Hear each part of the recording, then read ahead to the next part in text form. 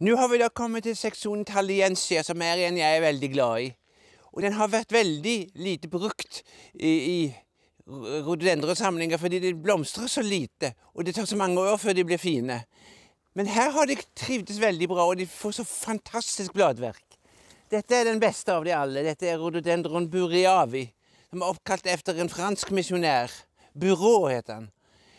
En av de franske jesuittmisjonærene som var i Himalaya på 1800-tallet, og som sendte tilbake masser av frø. Ja, de sendte det først til Paris. Der ble de dyrket i veksthus og døde.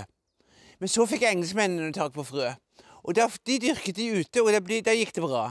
Men den her har aldri blitt så veldig populær, for det tar mange år før den blomstrer, men den har veldig nydelige blomster. Men den blomstrer ikke hvert år, den er litt treg. Men bladverket er jo veldig viktig.